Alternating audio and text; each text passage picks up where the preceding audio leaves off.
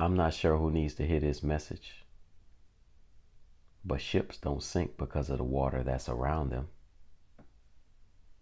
Ships sink because of the water that gets in them. So don't let what's going on around you get in you. In this world, you got the 4 P's of life. You got the people, the problems, the pain, the pressure. Don't let it get to you. You stand firm on the word of God and know that it is God who fights your battles. Because see, when that ship is above the water, it don't matter how much water is around it. You could be in the middle of an ocean. It does not matter. All that matters is what you have on your boat. And see, when you have Jesus in your boat, that's all that matters. All you need is just peace in the midst of that storm. Peace is not something, it's someone. You can see right now you out on the middle of the beach. And it's up to you if you want to play with the beach ball, you know what I'm saying, and have a good time. Or if you want to sit there and stress and look at the winds and look at the waves and say, oh man, what's going on? No. God wants you to enjoy life. He wants you to put a smile on your face. The Bible says in this world you will face tribulation, but be of good cheer. I've already overcame the world. Jesus is basically saying, listen, you're going to go through some things in life, but don't let it consume you. Don't let it get in you. Don't let that be stronger than my word. You got to allow your faith to be bigger than any type of fear. Fear stands for false evidence appearing real. But how God wants you to view it though? FEAR, face everything and rise. So you can face it, trace it, and replace it with the scripture.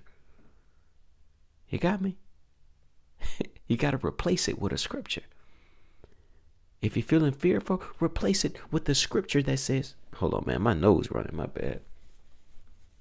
I just felt my nose run down my shirt, man. I'm not going to edit it out because I'm a real one. What the scripture say? I lost my train of thought. Oh, God did not give us a spirit of fear, but of power, love, and a sound mind. So you see, you replace it with that and you speak the word of God. That makes sense. I want to read you a scripture from Isaiah as well. Isaiah chapter 41, I believe. 41 verse, I believe it's verse 10. Yeah, we up here. It says, fear not, for I am with you. Do not be dismayed, for I am your God. I will strengthen you. I will help you. I will uphold you with my righteous hand. Boy, that's all boy, listen to me. I'm like a little lawnmower in the morning, boy. All I got to do, you know how when you're about to cut your grass, you pull the string with the push mower? All I got to do is get into the word of God and encourage myself. David said he encouraged himself in the Lord. Boy, once I pull that string for the lawnmower, once I get into the word, just one quick pull, boy, I'm good. I'm like a little lawnmower. I'm good for the day. Because God just said he will uphold you. He is with you. Ships do not sink because of the water that's around them. They sink because of the water that gets in them.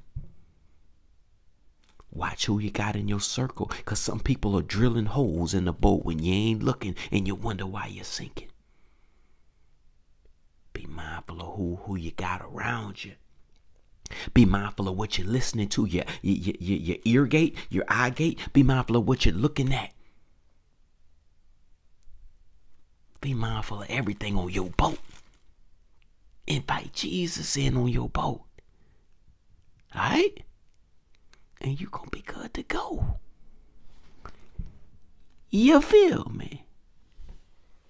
I think you're going to be all right, man. You know what I'm saying?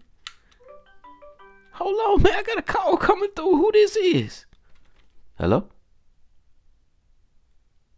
Well, it depends on who's calling if DeMarcus is here.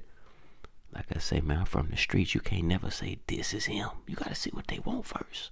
You know what I'm saying? Oh, okay. How much DeMarcus owe? 2,000 and what? $2,081. Yeah. I don't know who DeMarcus is. I never heard of the guy. Okay. Bye-bye.